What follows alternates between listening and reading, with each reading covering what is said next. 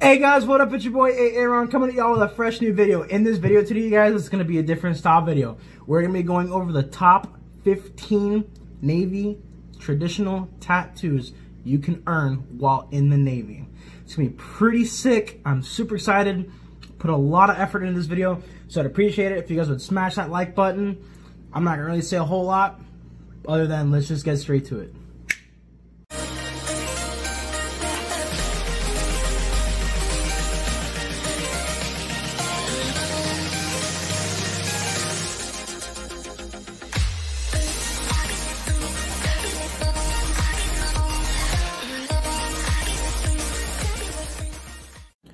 Alright, you guys, we're going to kick it off with number 15 on the list, which is the Compass Rose. The Compass Rose is a good luck charm that allows a sailor to find his way home. It's a very, very popular tattoo amongst sailors, and you're going to find that pretty much almost anywhere you go in the entire fleet. Coming in at number 14 is the Dragon Tattoo. Wearing a dragon basically symbolizes that a sailor has served in China or has even been to China. Now, it's going to be a very, very rare tattoo unless somebody just has that tattoo. But for somebody that's actually earned that tattoo, you're not going to see too many of those because we can't go to China now. Sitting on our number 13 spot is rope on the wrist. A knot of rope on a sailor's wrist identifies him as a deckhand. A deckhand is someone who maintains the hull, decks, superstructure, mooring, and cargo handling. Deckhands are still common in ocean-going vessels, though they're far less likely to be maintaining wooden ships. Sitting tight in the number 12 spot is the Golden Dragon. When a sailor crossed the international date line, he earns the right to wear the Golden Dragon tattoo. The international date line is an imaginary line in the longitude that separates two calendar dates. When someone sails from east to west, they set their clocks back 1 hour for every 15 degrees of longitude they pass. When they pass the date line, they've gained a full 24 hours. Number 11 on the list is pretty interesting. Pig and Rooster. The foot tattoos of pig and roosters were worn by sailors in World War II in hopes it would keep the sailor from drowning.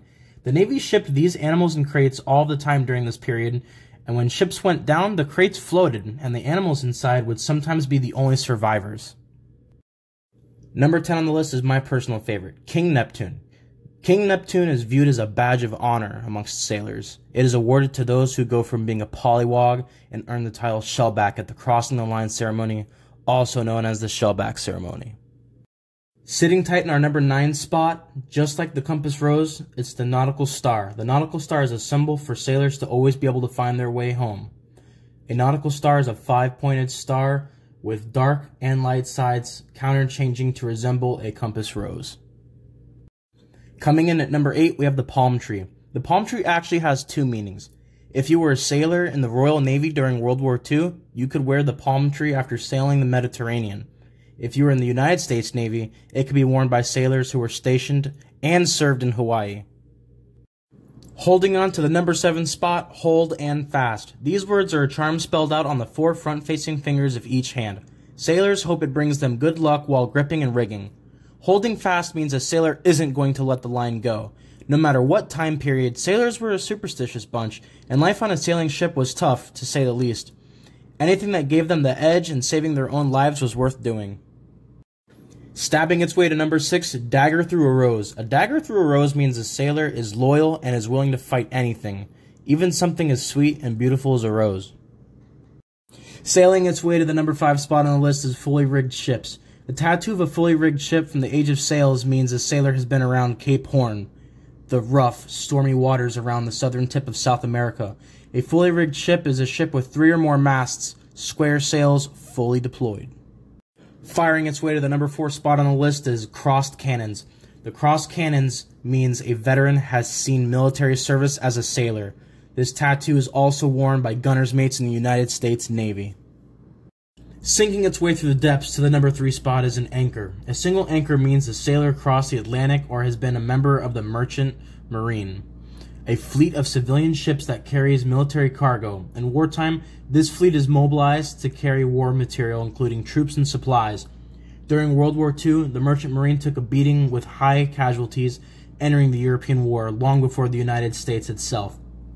Since the United States was developing war supplies to Britain through Lend-Lease, Nazi U-boats targeted U.S. ships shipping bound for the UK. The merchant marine casualty rating was 3.9%, whereas the Marine Corps, which was the next highest level, was only 2.94. Flying into the number 2 spot on the list is a swallow. Sailors earn a new swallow tattoo for every 5,000 nautical miles traveled, which is just about 5,754 regular miles and roughly the distance between New York City and Tel Aviv. The circumference of the Earth is 21,639 nautical miles, which means you can earn just about 4.16 swallows.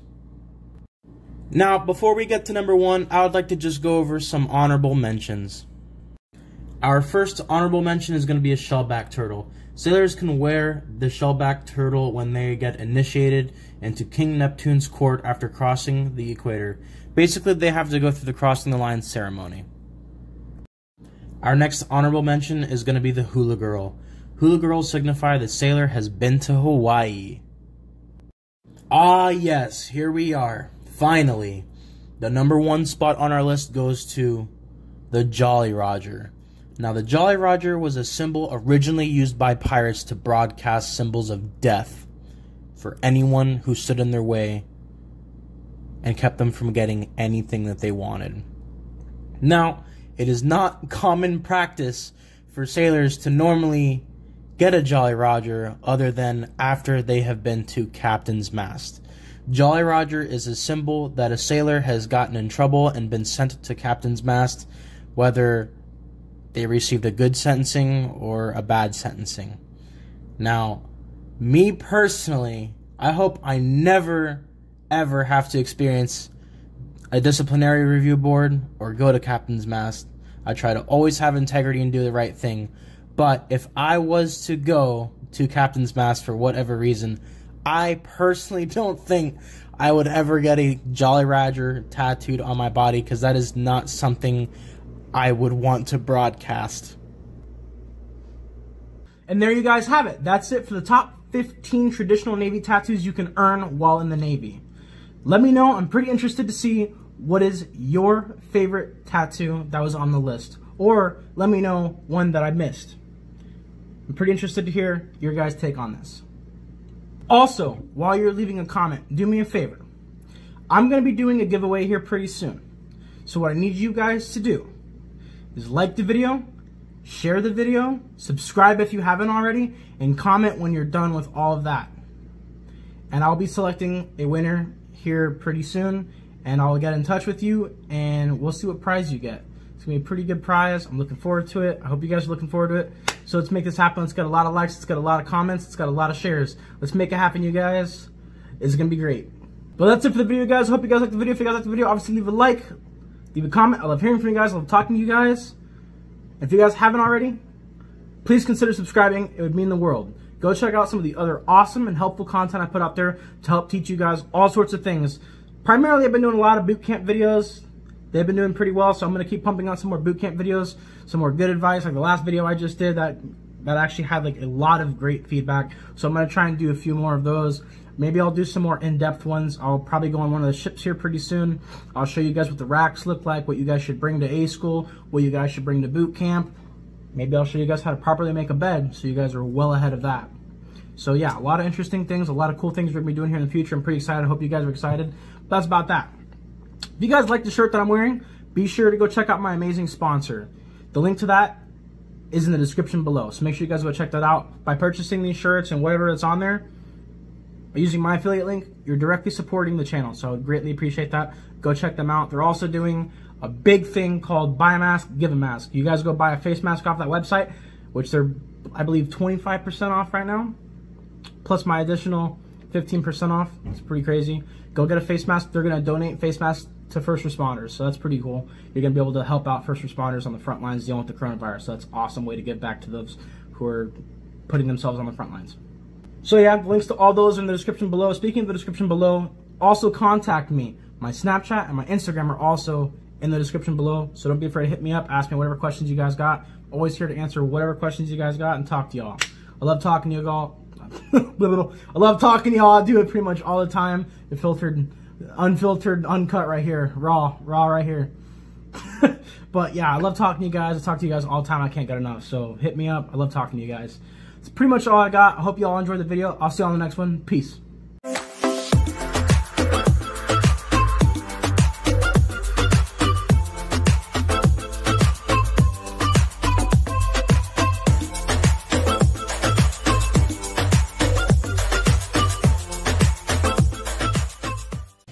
Hey guys, what up? It's your boy Aaron coming to you with a fresh new vlog. I definitely am not listening to that all day.